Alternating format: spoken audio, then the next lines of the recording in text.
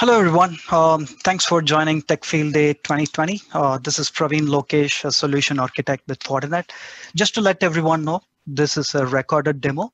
And in this demo, we'll look at how we integrate our powerful SDN connectors with our SD-WAN solution and create a true dynamic hybrid cloud environment. Yeah, this is the topology diagram that we have configured already. Our Cloud FortiGates Fabric connector can work in conjunction with our SD-WAN to select the best and most optimal path for cloud-based applications. In our demo, we have a hybrid cloud environment spanning AWS, Azure, and also on-prem, as you can see here. Let's look at each component. Let's look at our data center FortiGate first. We have dual internet connectivity on interfaces WAN 1 and WAN 2. Can be seen there, and there are two IPsec tunnels to the FortiGates running in Azure and AWS. So there are 4 tunnels that are part of our that is relevant to our architecture, and these 4 tunnels are part of our SD-WAN interface as well. In our Azure environment, we have a FortiGate running in the UK South region, and there are some virtual machines behind it. These virtual machines are web servers that can spin up and down instantaneously, depending on the application requirements. These virtual machines will be accessed by both AWS and on-prem resources as well. Along with this, the Azure setup also has a FortiManager and an analyzer behind the FortiGate. When we look at the AWS environment, we have a FortiGate in the US East region, and there are some workloads behind it as well. These resources, as we mentioned earlier, will need to access the resources in both Azure and also the on-prem as well. We'll have 3 IPsec tunnels configured on the AWS FortiGate. Let's look at them. One is a direct IPsec tunnel to Azure, and the other 2 are IPsec tunnels to the dual internet connection on the data center firewall. So in a dynamic environment like public cloud, workloads can spin up and down instantaneously. With our SDN connectors, we can have these changes automatically reflect on our dynamic address object. The SDN connectors make API calls to the cloud providers and populate the dynamic address object with the right set of workloads. These can also be used for like cloud-specific high availability setups where we need to make a change to the route table or like disassociate an IP from one instance, from the active instance to the passive instance during a failover. So even for that, like we utilize our SD-WAN, the SDN connectors, which has the ability to make API calls to cloud providers like AWS, Azure, and GCP as well. And so let's now configure our AWS FortiGate for secure SD-WAN access to access the resources in Azure through the 3 paths that were available. Like we saw that it has 3 IPsec tunnels. So let's first configure the SDN connector and the dynamic address object. The SDN connector is already configured. So to look at it, obviously, we went into the external connector. This particular connector is making API calls to a specific resource group. So let's create a new address object. We'll be creating a dynamic address object. So since it's in Azure, let's call it Azure Apps. And for the type, we would choose dynamic and select the fabric connector type as Azure. And it has plenty of filters, including Kubernetes filters. But the filter that we're going to select for our deployment is a name equal to hybrid cloud. So any resource that has this tag will get added to the dynamic address object. So let's wait for a second or 2 and let's refresh, and it should have the latest IP address assigned to the dynamic address object automatically. Let's mouse over that, and we should be able to see the IP address that it's resolving to. So let's log into Azure portal and see like the virtual machines with the same tag. So we logged into the virtual Azure environment, and we're looking at one of the servers that has the tag name equal to hybrid cloud. Let's make sure that we verify the IP address again from on the dynamic address object. It has a couple of IPs, 10.0.5.11 and 10.0.5.5. Let's go back to Azure and verify that the IP address of this particular virtual machine is one of that. We see that it's 10.0.5.11, which is one of the addresses that the dynamic address object is resolving to. So all the FortiGates log centrally to our FortiAnalyzer, which is our logging platform. So let's look at the FortiAnalyzer. We see that all the FortiGates in our setup are logging, and under FortiView, we should be able to see that the logs from all the devices from a centralized location. So here we are seeing the top threats from all the devices. Obviously, we can drill down to individual device and look at the logs specifically to that as well. When we look at the traffic log, we can sort it by the source, the destination, and or even the policy hit, among other things. And this is our logging platform, and all these FortiGates are also managed by our FortiManager, and hence the configuration change to any FortiGate can be made from the FortiManager as well. FortiManager enables us to create objects that can be reused for multiple other FortiGates in the same administrative domains, also called as ADOMs. In our example, for the ADOM AWS, we have just one FortiGate, which is our AWS FortiGate. And let's create some configuration change from the FortiManager and push it to the FortiGate. Real quick, about those logs, do you store a copy at each CSP and then maybe replicate them back and forth? How does that work? Where do you store the data? Yeah, on the FortiGate itself, there's an option to specify where the FortiAnalyzer is, and like we kind of like send the logs to that specified IP address under FortiAnalyzer setting. So we don't store anything on the CSP itself, but like we can send it to, as long as it has IP connectivity to the analyzer, we can send it to the FortiAnalyzer.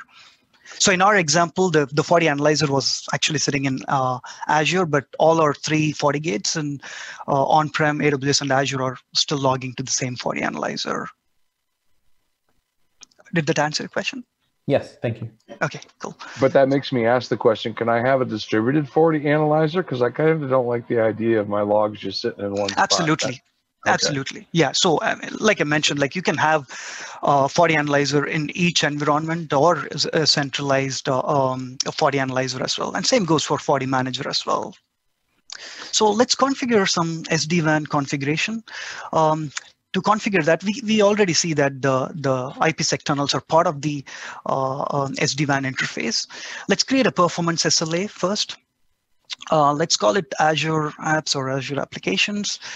And for the detect server, let's select one of the IPs that is in our Azure environment, which is 10.0.5.12. And for the participants, we can specify specific interfaces, or you can choose all SD-WAN interfaces.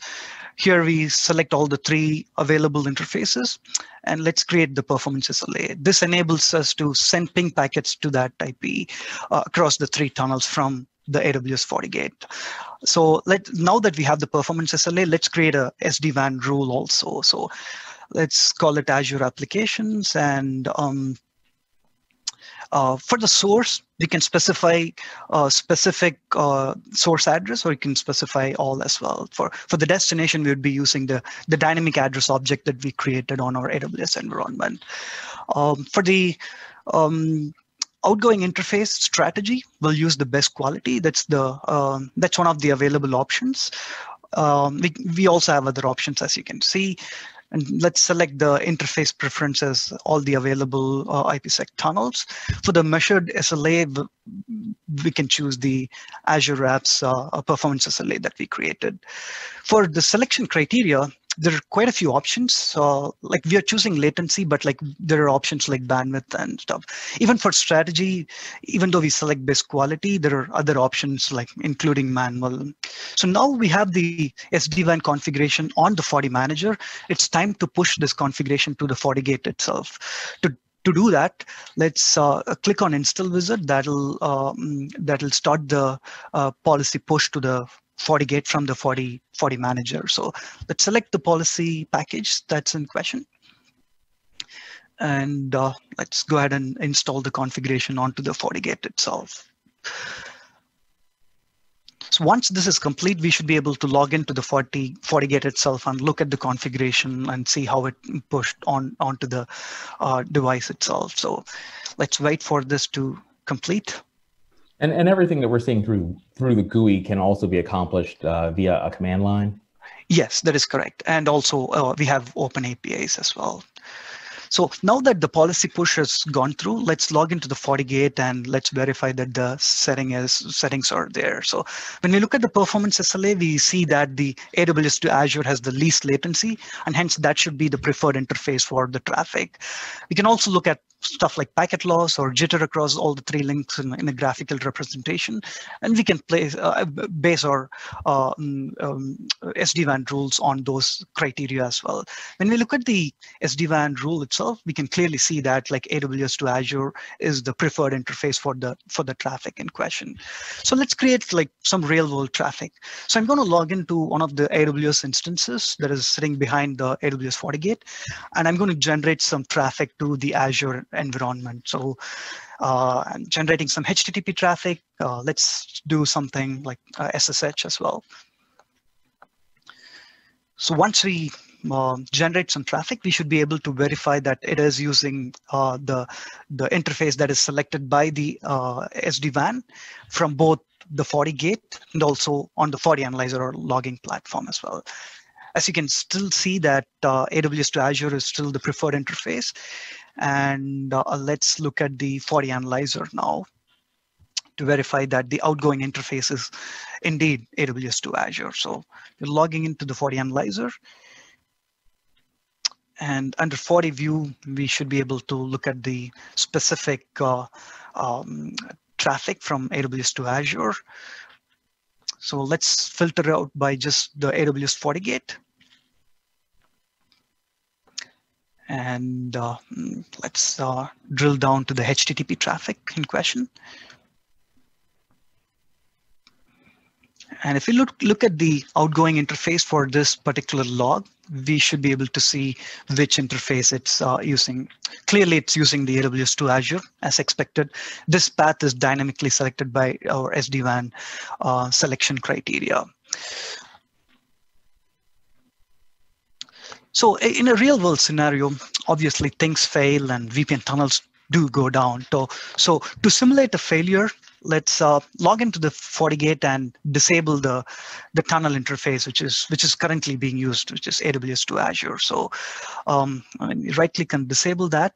What that does is like it triggers the SD-WAN to select the next best path for the traffic from AWS to Azure. We can verify that by going to SD-WAN rules and see which interface is now being used. So let's navigate to SD-WAN under network. We can clearly see that the SD-WAN has calculated that the DC VPN1 is the next best path. And under performance SLA, we can see that the AWS to Azure VPN tunnel is down, and hence one of the other two interfaces would be used. So I'm back into the AWS instance, and I'm trying to generate some more traffic to Azure. Let's generate some HTTP traffic as well. And now let's look at the FortiAnalyzer and see what we see there for logs and like which interface is being used. We should technically see the DC VPN1 because that's the interface that it's using. And we look at the HTTP traffic, and yeah, as you can see here, the outgoing interface is now using the DC VPN. Okay, so as you can see, with our SD-WAN functionality built into the FortiGates and these dynamic address object being used as the destination in the SD-WAN rules, the best possible path is determined for the dynamic cloud-based applications running in any cloud, any public clouds. In this case, it was AWS and Azure.